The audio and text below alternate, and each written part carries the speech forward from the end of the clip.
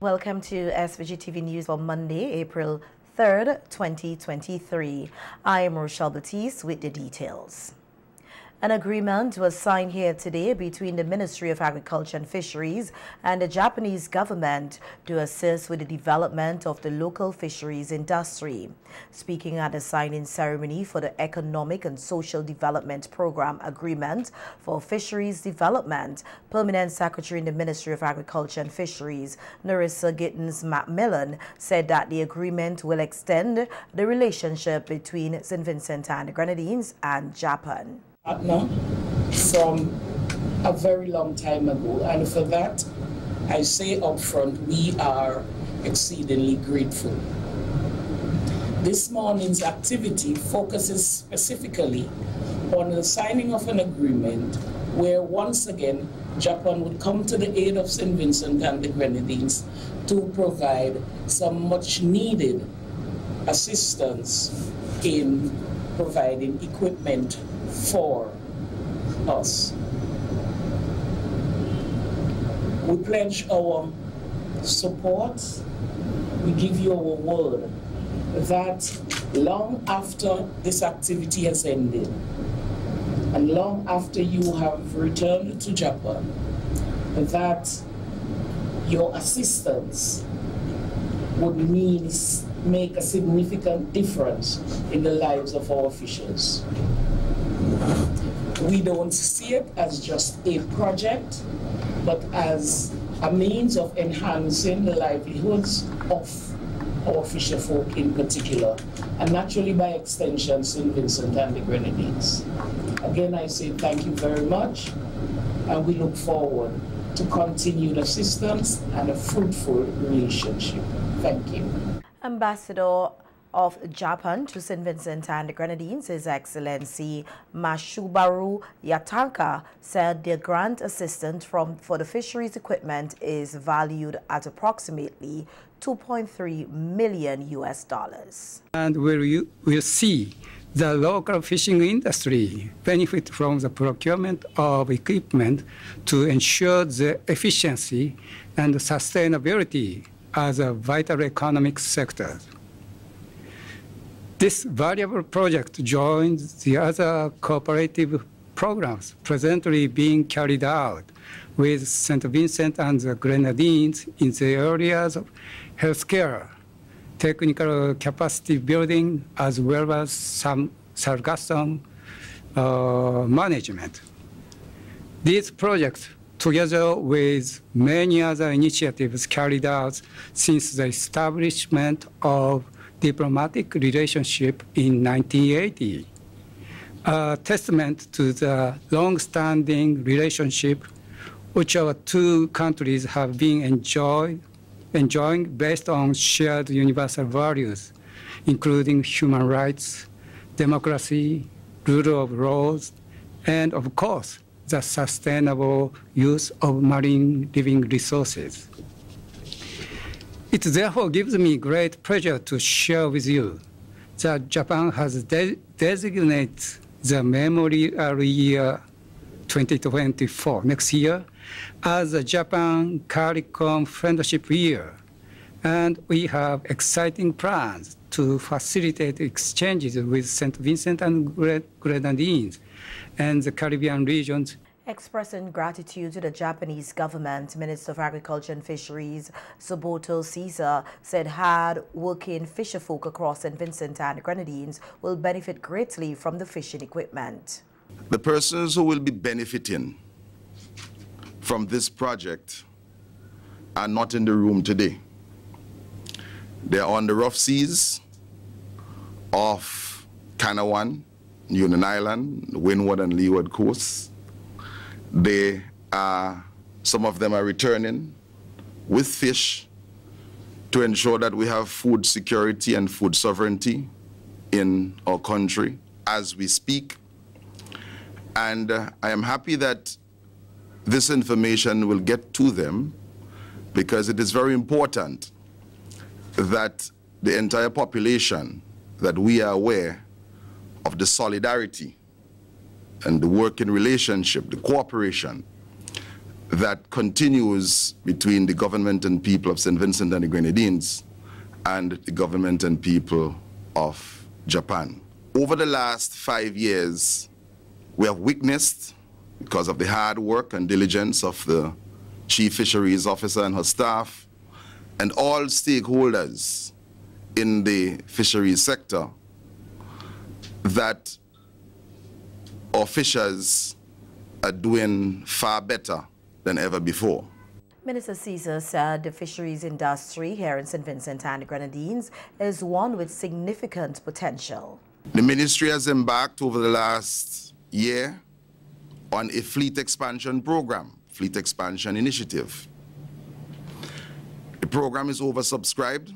We have over 130 applicants for pirogues and for tuna vessels. At this juncture, I want to also encourage the youth of our country to get involved in the fisheries sector.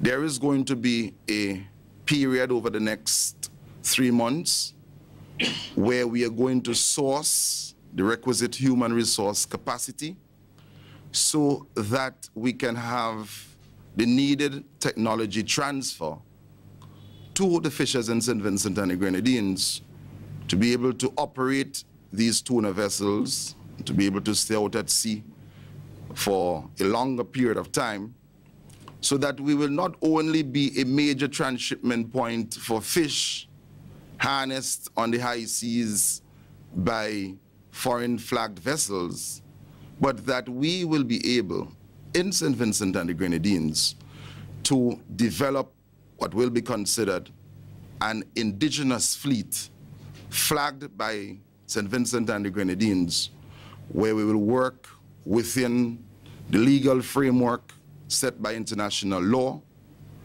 and we'll be able to harness the opportunities and possibilities which are available. Regional travel continues to be a challenge for Vincentians. The issue was discussed on SVG-TV's Viewpoint program last evening. One of the panelists on the program was country manager of the travel agency Going Places Travel, Karen Charles Samuel, who said while people want to travel, it is quite challenging to get from one island state to the next. You can get on a plane from here to Miami, like just so. To get you to Tortola is a nightmare. I have begun telling people when you have to travel to these places, you have to try and make your arrangements at least a month before. You can't come now for now, say, okay, I need a booking done for tomorrow to Tortola, you're not going to get it. So these are the things we are seeing. The schedules for regional travel, you know, every day we had a flight going as far north to San Juan and far south to Trinidad. We no longer have that. You know, St. Vincent, Trinidad has been impacted a lot. Only Caribbean Airline does that route, and that route is sometimes 2 or 3 times per week. And the same case like Tortola, you have to make these bookings far in advance to get a reasonable rate. I've seen rates go up to $4,000 to get to Trinidad. And sometimes myself as a travel agent, I don't like to quote these fares to our passengers because that is just scary. This is more than a flight to England. Oh yes. It's easier to get to England in some cases than to Trinidad. Why is that? Yes. So, you know, this is the things that we have seen since the demise of Liat. Yeah. Now, Liat is back some sort. They do have weekend flights, but they're not flying to Trinidad. And there are some flights to Barbados, some to Grenada, but it depends. Now, you can't come to me as a travel agent and say, I want to go on the 13th, come back on the 15th. Sometimes there are no flights. We have to tailor according to the flights in the system, and not what you, the customer, may have wanted. So these are some of the things that we are seeing right now when it comes to regional travel. Another panelist on the program was President of Liat Workers Union SVG, Jeremiah Howard, who said people have underestimated the value of Liat 1974, which collapsed almost 3 years ago. As we say, hindsight is 20/20. And one of the things that I think we took for granted is that from my last figures I got when I used to attend meetings, 70% of LIAT's revenue was from intra-regional travel. That's 70%. That tells you the volume of the movement. And who could have imagined in this day and age that to get to Grenada or St. Lucia would have been this difficult? And I think we are actually too laid back to fill that void and to get up to speed, because all the reports are telling you that travel from now till 2027, I think I saw a world report about that, is going to be like sky high. People are going to be moving, and we are suffering as we are. We hear these stories. We hear these stories almost on a daily basis about having to go to Miami to get to Antigua. In some cases, people still call me for that, to help them to get to certain places. And I mean, how much more can we really do with that? But so this situation needs urgent attention from the authorities level. Yeah. On filling the void, Howard said he believes then and still holds the view now that a private sector government partnership in an airline operation is the right mix. But the private sector, I believe, should have the majority shares. Airline is critical, and there was the famous statement made by our Prime Minister one time when he said, "LIAT is not a business." But he wasn't really wrong when he said it. It is a business, but I think he was just as artful in how he delivered it. By that I mean, if you, like, airline travel is so critical to the region, governments, I think, should have a say in the airline. So it's not the normal type of business. Right. Like, say, like a factory or like a bank, or the case may be. Right. It's different. I think that is what he really meant.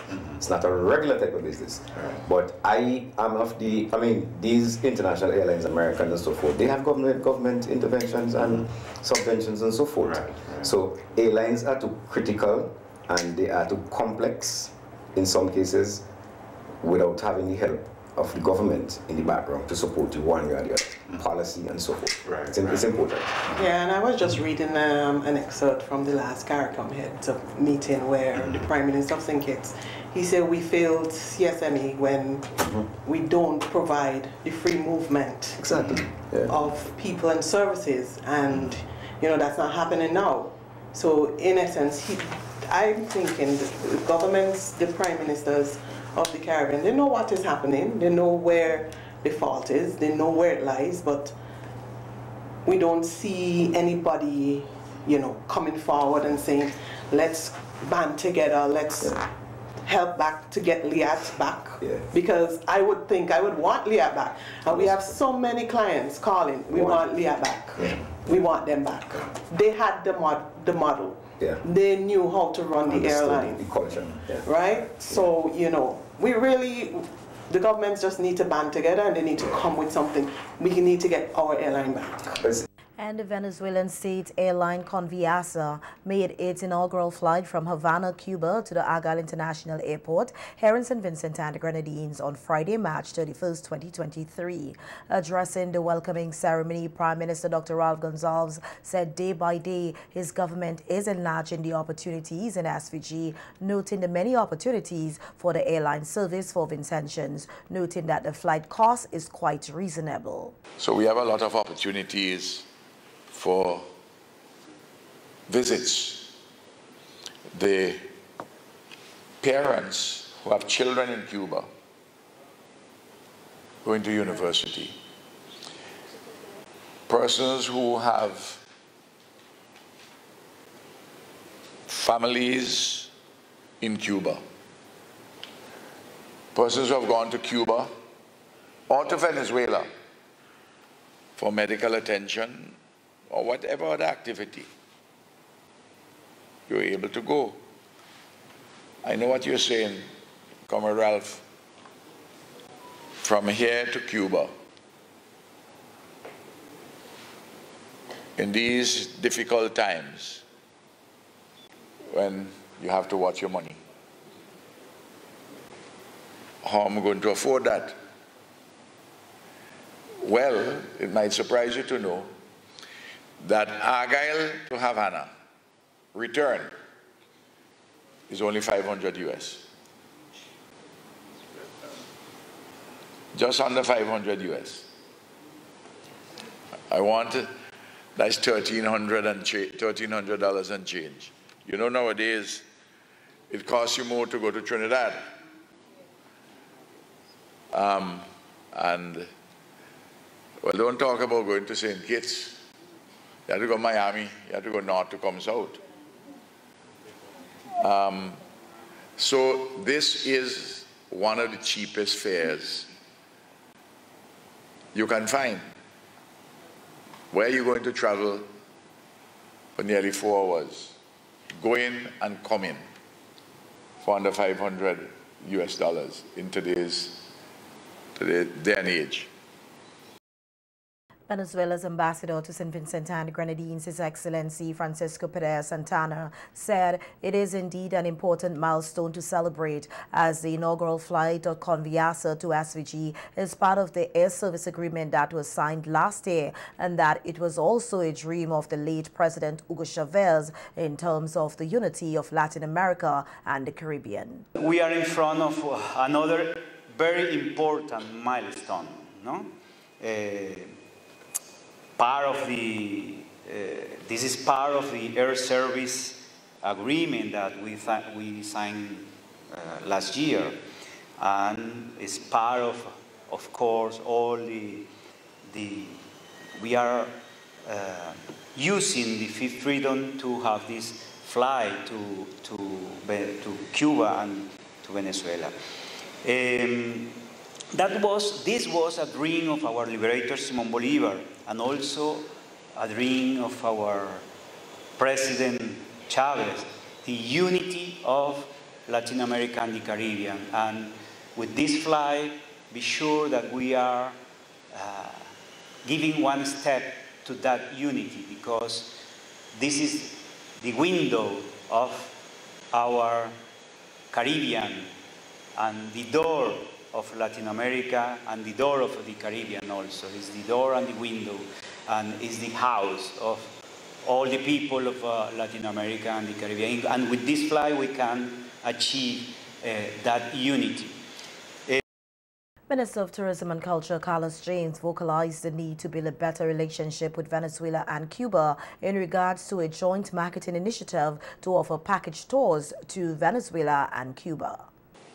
We must be able to somehow build a better relationship in terms of that joint marketing initiative, to have persons on package tours, spending a few nights in Havana, and at the same time boarding a Conviasa flight and spending a few nights here in St. Vincent and the Grenadines to discover our island.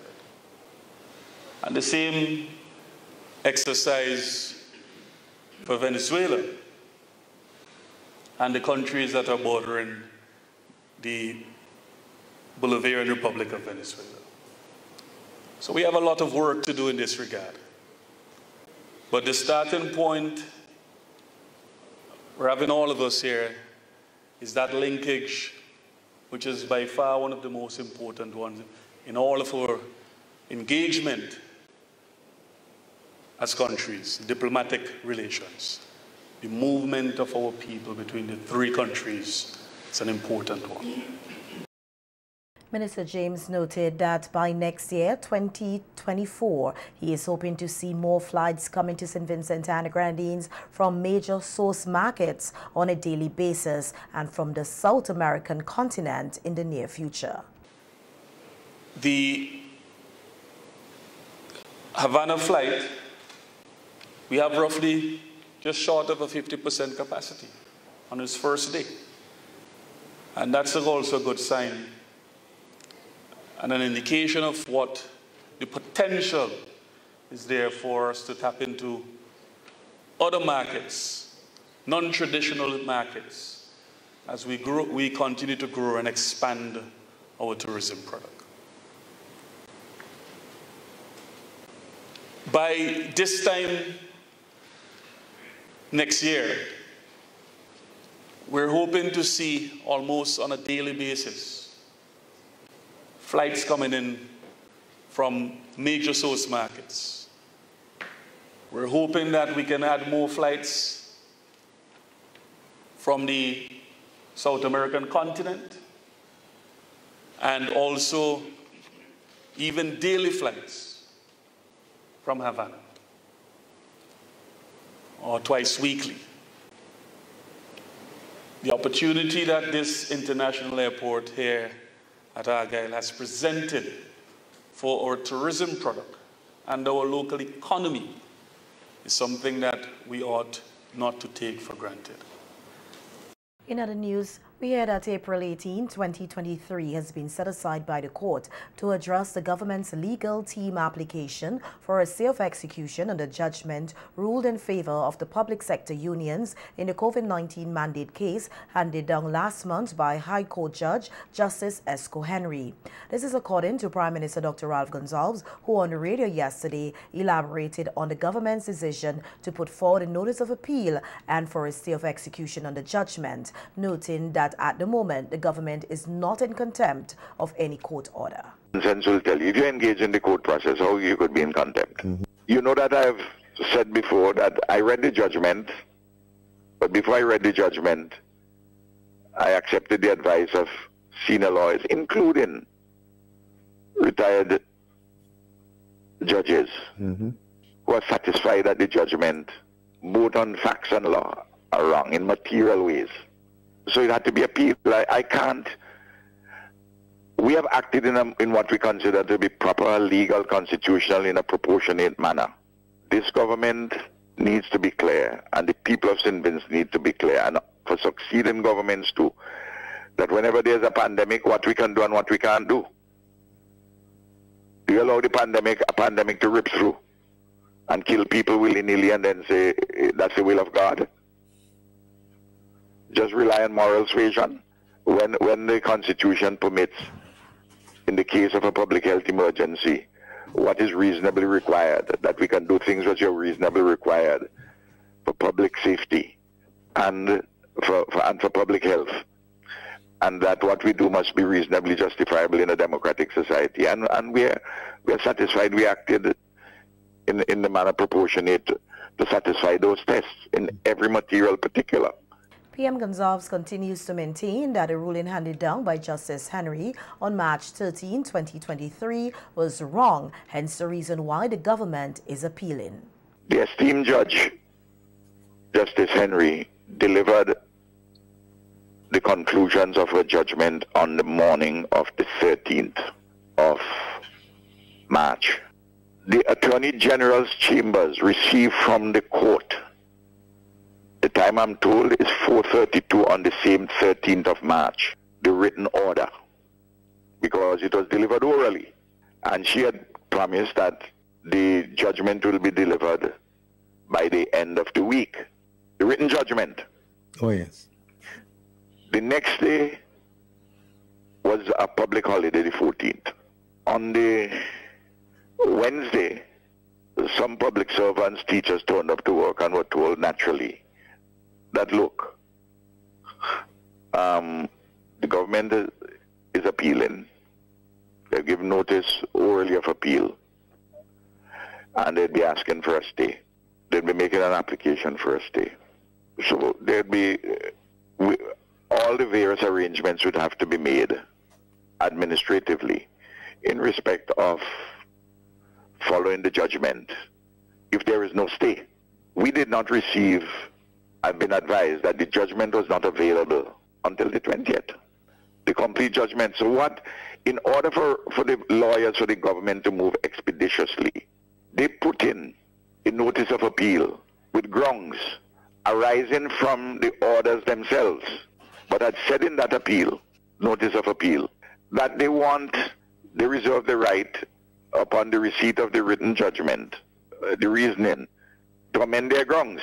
Last month, High Court Judge Justice Esco Henry ruled against the government on all but one of the major points of the lawsuit that was brought by the public sector unions over the COVID-19 vaccine mandate, under which hundreds of the nation's public sector workers were deemed to have abandoned or resigned from their jobs in December 2021 for failing to take the COVID-19 vaccine. The workers have maintained that they did not abandon or resign their jobs, as the government claimed, and that they were dismissed. In her ruling, Justice Henry said the special measures rules made under the SR&O, the vaccine mandate law, was unlawful, unconstitutional, and void.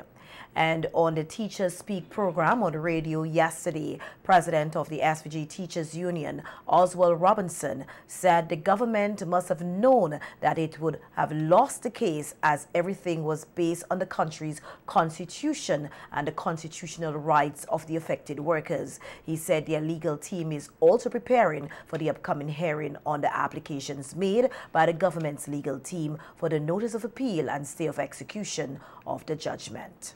For example, the law of natural justice. It's one of the Bill of Rights in all the constitutions I have read. It is part of the Universal Declaration of Human Rights. Right. And the Covenant on Political and Civil Liberties. Simply saying, due process, you must have a hearing before you fire somebody or before you take other measures.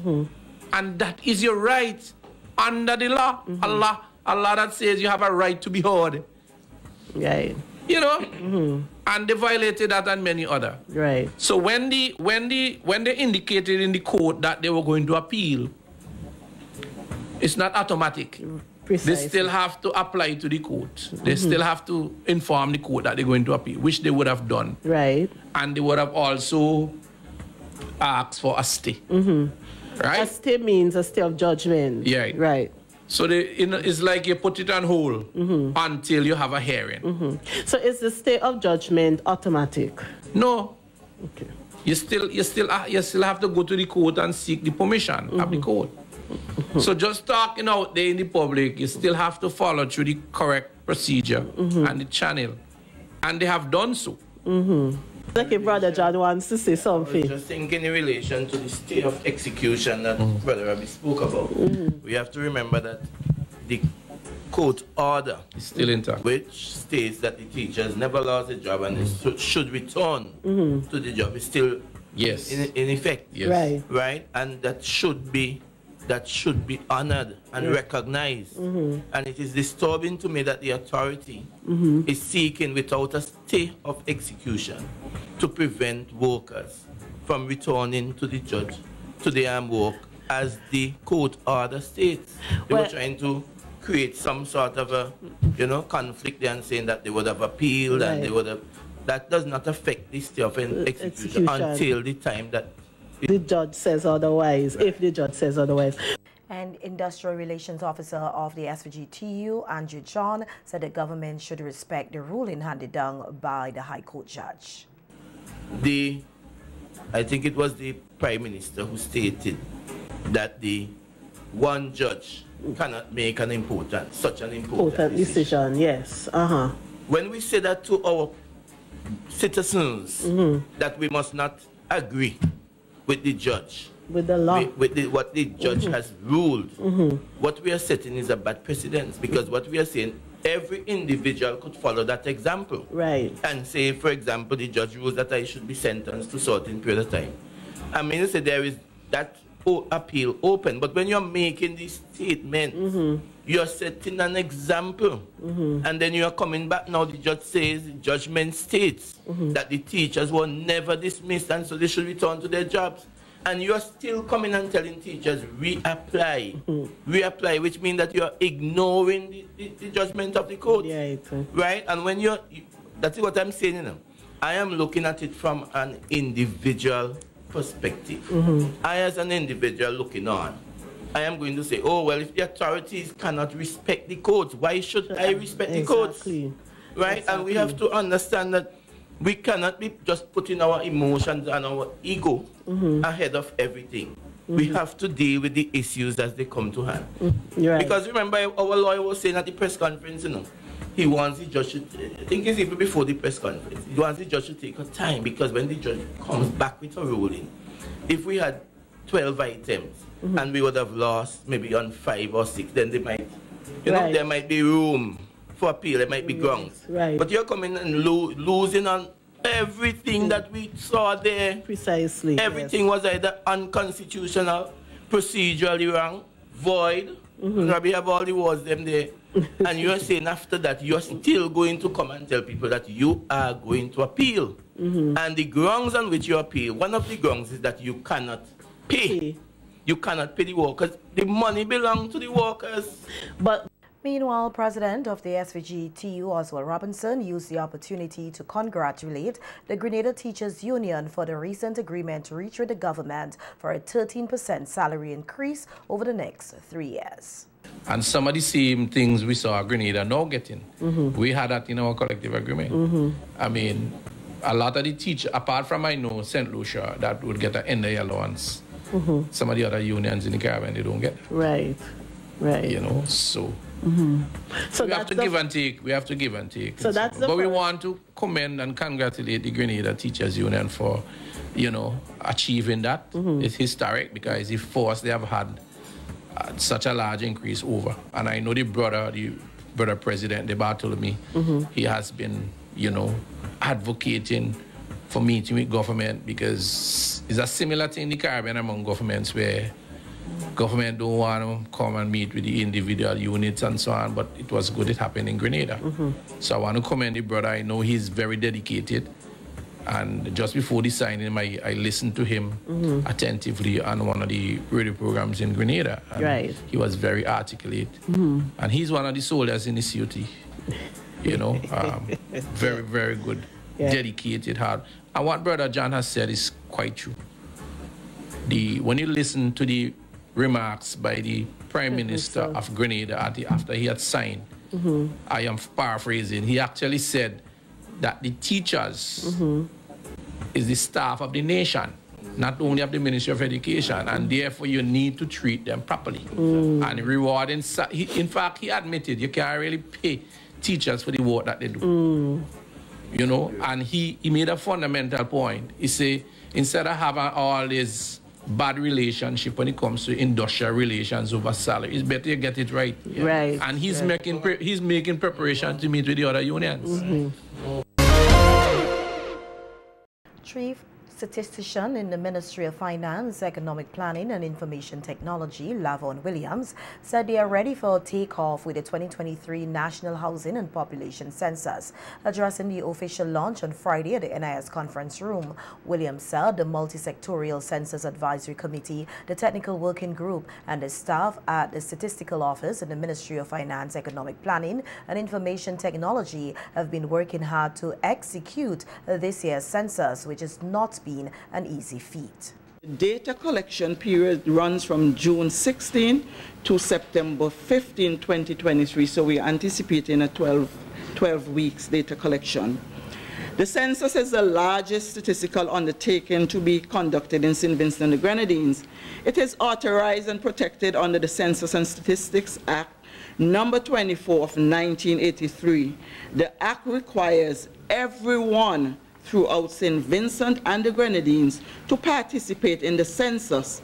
The census is that important. The legal mandate and responsibility for conducting the population and housing census lies with the Statistical Office. Briefly, the historical context for census taken in St. Vincent and the Grenadines dates back to 1871. Although the first modern census was undertaken in 1945, since then, censuses have been undertaken virtually every 10 years for the period 1960, 70, 80, 1991, 2001, and 2012. Interestingly, this 2023 census falls within the 2020-2024 period decreed by the United Nations World Population Fund as the current period of global censuses. According to Williams, the census is the head count of every person living in St. Vincent and Grenadines and is the only data source that provides detailed information or microdata at the lowest geographical level, providing information to inform government planning and policies for businesses to make decisions regarding the population, for community outreach programs, emergency response strategies, and information on the housing stock in the country. She said the housing and population census is conducted every 10 years, with the last census conducted conducted in 2012, showing the population at 109,091. However, since then, many changes have taken place, as she outlined the key accomplishments and preparations made to date for Census 2023. Preparation for the census began way in 2019. An internal technical working group was formed to manage the various elements of the census. The committee comprised of staff of the Statistical Office and the Economic Unit. Weekly meetings were held to plan for census activities, and these meetings continue. A project planner is used to keep the census on track. On June 1st, Cabinet gave approval for the establishment of a Census Advisory Committee for a period of 18 months. This multi-sectorial committee was tasked with the responsibility for the oversee of the conduct of the census. The committee comprises of 18 representatives. As I said, is a multi-sectorial committee. To date, the CSC has completed a review of the 2023 census legislation. This was submitted to the Attorney General's chambers for review to facilitate the timely publication of the 2023 Census and Statistics legislation. Without the legislation, the Statistical Office does not have the authority to go in the field to collect the data. An advocacy team comprising staff of the Statistical Office and the CSC was formed to promote the census. As part of the Advocacy Trust, the slogan, which by now we can all repeat, was developed from that committee. Also, by way of a competition, and we asked for a request for some proposal, a logo, and the census jingle, and a song were developed. Census Day here in St. Vincent and the Grenadines is June 15, 2023. And a two-day workshop on improving psychosocial support for students, teachers, and families of vulnerable populations affected by the coronavirus and other hazards started here today at the NIS conference room. The workshop is supported by the Ministry of Economic Planning and the Caribbean Development Bank. Project coordinator in the Ministry of Economic Planning, David Telesford, said the program is a multi-pronged approach to tackling the effects of the pandemic head-on with the involvement of a number of government ministries. Chief Education Officer K. Martin Jack said given the effects of the pandemic compounded by the eruption of La Soufrière volcano, which disrupted lives, challenging interaction and security, the Ministry of Education has been doing its part to improving mental health by providing psychosocial support to teachers, students, and families impacted by these hazards. This initiative then is an extension of all the services which are already offered by the Ministry of Education in the area of mental and psychosocial support. We recognize that the journey to wholeness is a continuous one and that it requires additional resources and support. Often in times of disaster or crisis situations, the focus is on providing the basic needs, particularly food and shelter. However, according to Maslow's hierarchy of needs, there are three areas which are most important, namely basic needs, psychological needs, and the self-fulfillment needs. The Ministry of Education and National Reconciliation recognizes the importance of having these needs met and have taken deliberate steps to assist homes and school communities to provide these needs to all our students, teachers, and administrators in all of our schools in St. Vincent and the Grenadines.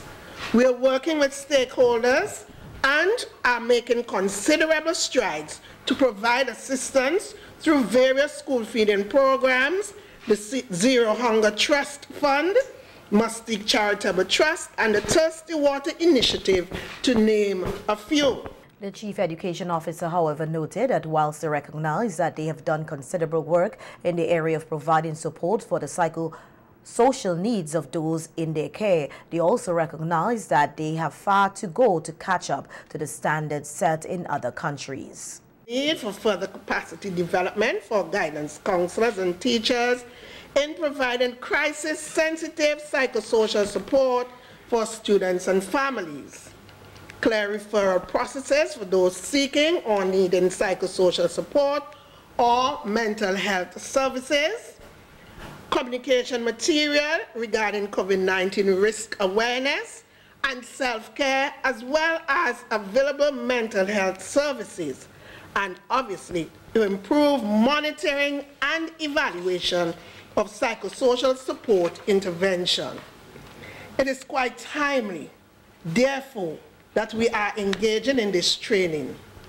Teachers, your involvement in this session is a sign of your commitment to the students who are in your care. Students who are in an ever-evolving world and who require our help in helping them to navigate it. Your presence has brought to fruition the Ministry of Education's involvement in providing the support required following the COVID-19 outbreak and the volcanic eruption of 2021. I must say a heartfelt thank you, teachers, for being a part of the process at this time.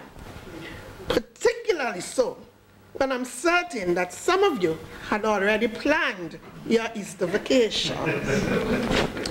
I want to applaud your commitment to bettering yourselves so that you might invest more profoundly in your stakeholders, namely your students, teachers, and parents.